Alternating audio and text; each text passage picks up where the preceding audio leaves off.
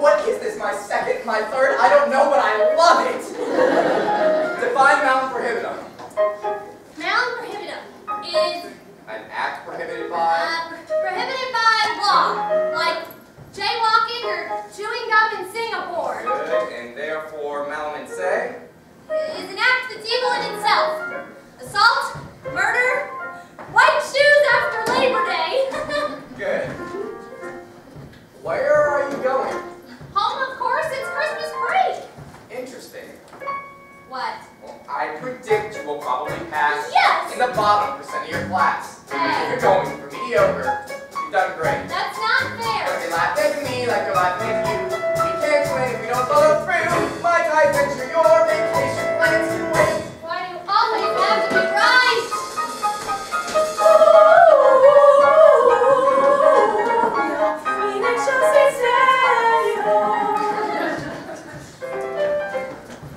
Goodbye, Warner.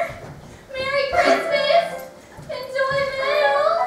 Okay, Elle, focus, focus. Now, the case of Russell versus Sullivan.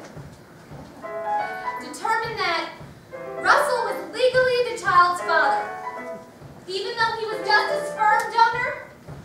Gold star. Ho, ho, ho. Emmett, this is my friend Paulette. Hi. Hey there. For you, not as good as going home. You are so sweet. It's a real time saver. Shampoo and conditioner. I love this guy. I'll just leave you two alone. Really though, you are so sweet to think of me.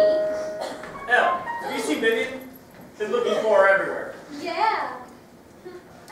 I mean, no. Great. We're gonna miss our flight.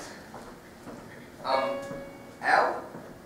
I don't know if you've noticed before, but each time Warner walks through the door, your IQ goes down to 40, maybe less. Huh? Though it's hardly my business to say, could it be the real thing in your way is the very guy you're trying to impress? Yes. I've been smiling and sweet and thoroughly beaten, blowing my chance. Let's not chase him away. Let's face him and say, hey, pop, let's dance this chip on my shoulder. It's smarter and bolder. More whining, my brain. Lady, my pride. Let's go get what's good. Said Julie Carter's all through this. Now there's a chip on my shoulder. Let's see him knock it aside. Daughter tells him you. Show me share the rule. Daughter tells him you. Go back to school with a big chip on your shoulder. Mr. Latimer wasn't stalking. He was clearly within his right to ask for visitation. Russell versus Sullivan. But Russell was known to the mother. Latimer was an anonymous donor. Well, yes, but without Mr. Latimer's sperm, the child in question would not exist.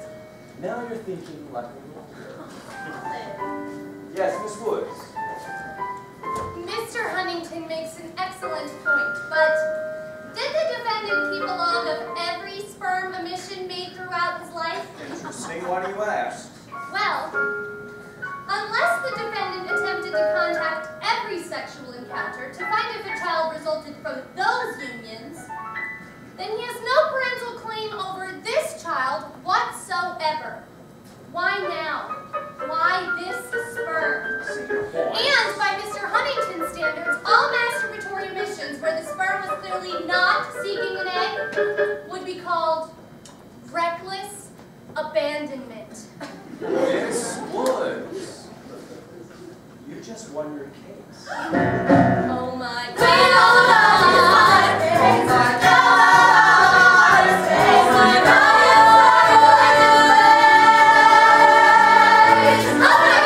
Excellent work today, Miss Woods. I assume you'll be applying for my internship. Do you have a resume? Oh, I am one step ahead of you.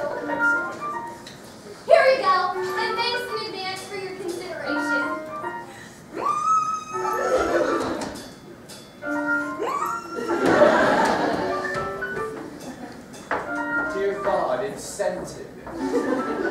3 months ago, I would have recycled this. Be sure to put it on file.